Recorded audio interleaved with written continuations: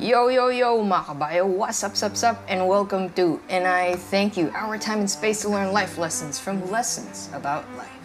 Finally, after more than 20 episodes, more or less, of introducing you to concepts that we needed to know before we can jump into biodiversity, this is another one of those.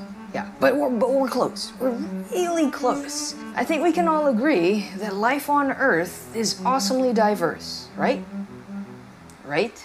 But how much life is there on Earth? I mean, estimates range from as little as like 8.7 million to about 1 trillion depending on your sources. And that's a lot of species to sort, classify, and organize, and describe, and name. Well, it's convenient for us to use local names and common names when we do describe or talk about these species on a day-to-day basis. Sometimes it can get confusing when we really want to describe a particular species to other people. It doesn't help that we have a lot of languages, so things can get lost in translation. Plus, there are times when one organism can actually have like so many common names. Like, for example, the American bear. What if there are more than one type of bear in America? Don't they have other bear in America? Then let's call it a black bear. Okay, but in Asia we also have black bear in Asia. American black bear? It's American and black.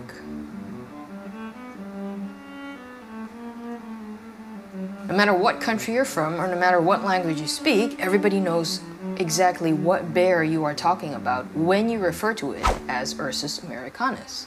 So you see, giving an organism a scientific name, it really upholds a strict, rigid, standardized set of rules that are upheld by experts in the fields of taxonomy, systematics, and phylogenetics. Together, these three branches of biology look at how organisms should be described, named, or sorted based on how closely related they are to each other.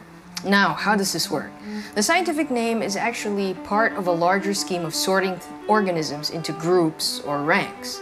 From your basic grade school biology or maybe high school biology, you might be familiar with at least 7 to 8 of these taxonomic ranks. Let's start with the most inclusive group to the most specific group. Domain, kingdom, phylum, class, order, family, genus, species. I obviously had that in front of me. Those are quite a lot, and if you're not really familiar with biology or you don't really want to pay attention to biology that much, it really doesn't matter. So how do you remember something like this if you just happen to need it for your exam? Back in college, the mnemonic that we were taught was kings play chess on fine-grained sand. If that mnemonic does not work for you, then perhaps Lucky Bee might be able to help you. The mnemonic king play chess or fine-grained sand, maybe that's not relevant for you. If you want a different mnemonic, maybe you think you order food in Chinese restaurant. So waiter tell you, okay, what you going to have? And you're regular at the restaurant. So you're like frustrated. Waiter know my order already. I've been here eating for a long time. So you say something like, da, kung pao chicken or fried garlic spinach.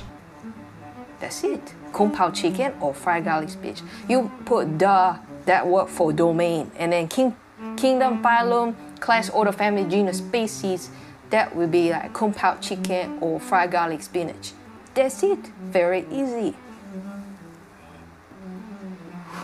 Or maybe you have some sort of dietary restrictions or whatnot, so you can also order food a bit of a different way, especially when you're out with friends.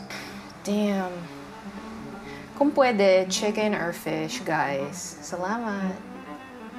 If I remember from college correctly. So like phylum is like if you're talking about animals, phylum chordata, ganyan. But like what if you're talking about plants? You don't use the rank phylum, you use the rank division. So paano naman matatandaan yung mga ganon? You can do something like, damn, kung di chicken or fish, gulay. Salamat. There. O, diba? So parang ganun lang. Either way, kind of think of it like you're ordering food. And I think a lot of people will always remember that because we need to eat every day, diba? Anyway, yun lang naman. Now that you sort of have an idea of how to remember those different taxonomic ranks, How exactly do they work? For example, let's go back to that American black bear. The domain under which it belongs is domain eukarya, which means that all organisms in this domain have cells whose genetic material are enclosed in a nucleus. Next, it belongs under kingdom Animalia, which means that of all the eukaryotes, some of them are animals. So the bear is part of that kingdom. And in that kingdom, there is a phylum called Chordata, which means that among all the animals, some of them are chordates. Under phylum Chordata, there is a class called Mammalia, which means that of all the chordates, some of them sort of have hair or fur, and they kind of have titties and boobs and, secrete milk through mammary glands. Mammals. Among all of the mammals, some of those are carnivores or flesh-eating mammals. And among those carnivores, there is a family called the bear family, Ursidae, so we're getting close. And then finally, we get to the genus, which is Ursus, and then species, Americanus. So the scientific name is actually composed of the final two most specific taxonomic ranks, the genus and the species. To illustrate my point, I'm going to take you to this shelf of stuff right here. The broadest classification we can have for the items on the shelf is things. Now, if you want to be more specific, things made of paper. Automatically, that kind of limits my search to these guys over in this shelf and the ones over here, plus that poster, and then maybe that box over there, because it's still made of paper. Now, I want to be a bit more specific. Let's go to print materials. That means I'm still going to be looking at this shelf, that poster, not that box anymore, and those books right there. Print materials, what specifically am I looking for? Books. Now that I'm looking for books, I'm not going to be searching there because those are just lab manuals and worksheets from college. So I'm going to kind of focus my search on this shelf right here. What kind of books am I looking for? Textbooks. I know that I'm really not going to be including the books there because those are just comics and dictionaries. I'm going to be focusing on this section of my library. Specifically, what kinds of textbooks? Biology textbooks. What kind of biology textbook? I'm looking for ecology. We're moving down here. You see that book right there? Specifically, what ecology book? Ecology by Smith and Smith. And so almost immediately, I found the book that I wanted. And if I had more books with the same title, Ecology by Smith and Smith, all of those will be included. The thing with scientific names is it not only includes the individual, but the entire species. So if we're talking Ursus americanus, or Ursus tibetanus, or Ursus arctos, or Ursus maritimus, then we're talking about all the individuals belonging to that species.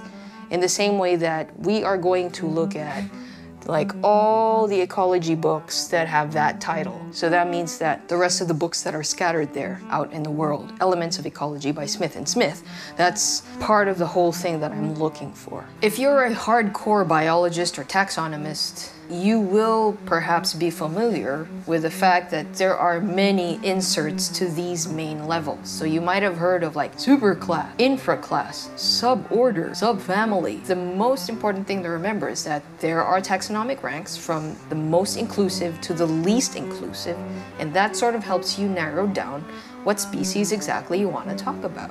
In future episodes, we will actually be moving up and down these taxonomic ranks depending on whether we are going to be talking about a particular species. In that case, I will give the scientific name, or if we're just talking about a larger group of organisms, then we can just talk about the order or the family of certain organisms. Are you serious? Okay, I know. They're hard to spell, and they're hard to pronounce, and they're made of things that you just can't remember because they're written in Latin. But scientific names really say a lot about an organism. I mean, much like how historically human names actually tell us a lot about a person's place of residence or something about their features or something about who they're related to. Scientific names also fulfill those functions, and in fact, way more. And so I highly encourage you to get to know the life around you, not just on a first name basis, but on a scientific name basis. Because in science, the name is more than just a name. It's a story. O paano naman kayo mga kabayo? What life lessons have you learned today? Leave it in the comments right below. If there's anything else that I have missed or anything else you'd like to add to the discussion, just go ahead and put it down there. For those of you who would like to learn more about the binomial system of nomenclature, naming, and sorting organisms, I recommend that you watch these videos right here. And you go ahead and knock yourself out. And I will see you guys next time. Kita-kits, mga bagits. Inay, thank you. Kita yung ilaw. Oh no. Bye guys. GoPro, stop recording.